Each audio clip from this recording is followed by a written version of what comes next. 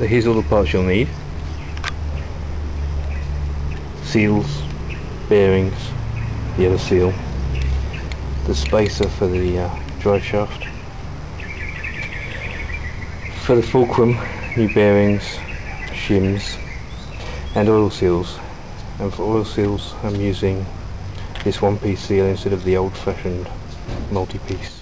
Normal tools, you also need a vise, decent vise, some dial gauge. You could use feeler gauges, but I think dial gauge is easier. And I'm using the end of the drive shaft to set the end float, plus a spacer for the fulcrum.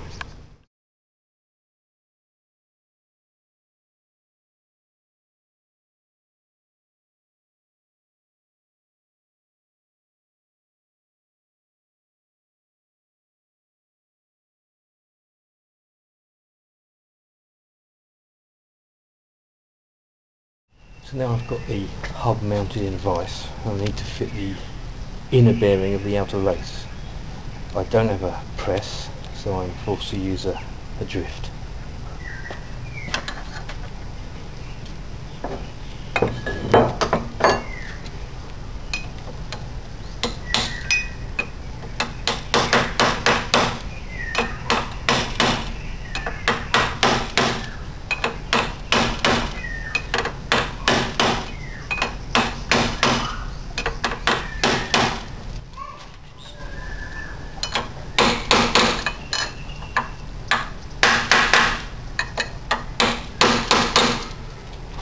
So now it's time to assemble the hub.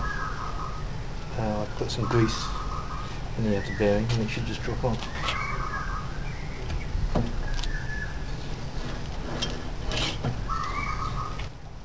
I'm using a grease gun to pump grease into the bearing.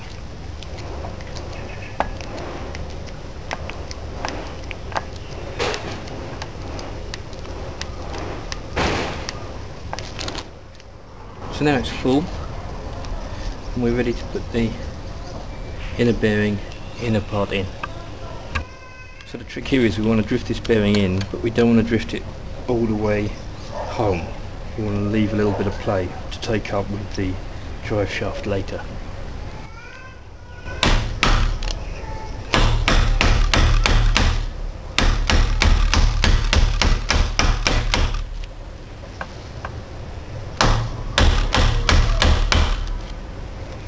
So that's just right. A bit of play in there now, which we're going to take up with the drive shaft. So here's a 0.152 inch spacer. And here's the collar that bears on the bearing. Finally, here's the end of the drive shaft.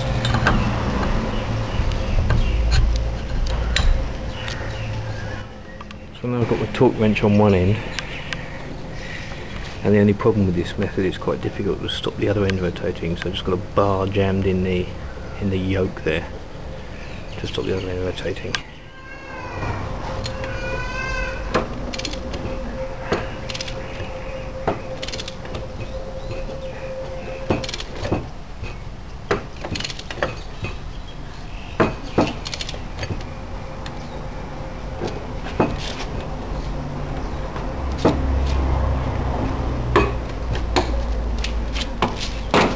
Tight.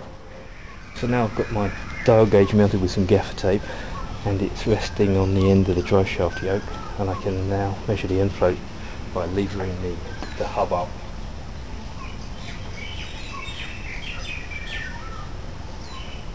So it's reading something at 24. So the spacer I took out is 151 thou. The measured end float was 24. The target end float is 2, so we need a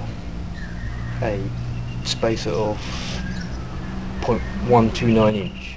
It just happens that the one I took out originally is 0.130, which is just fine.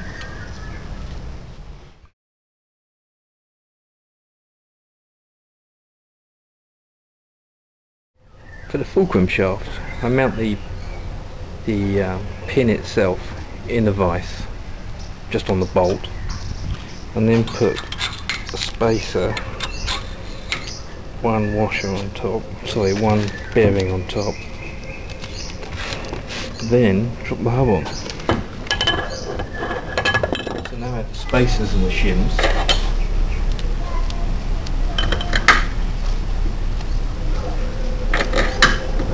Top bearing,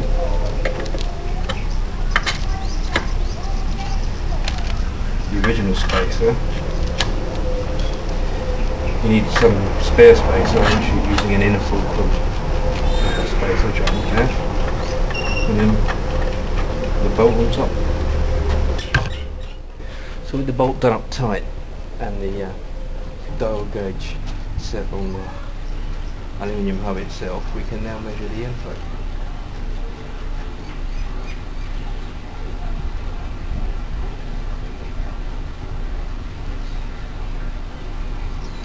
Which appears to be 9 thou.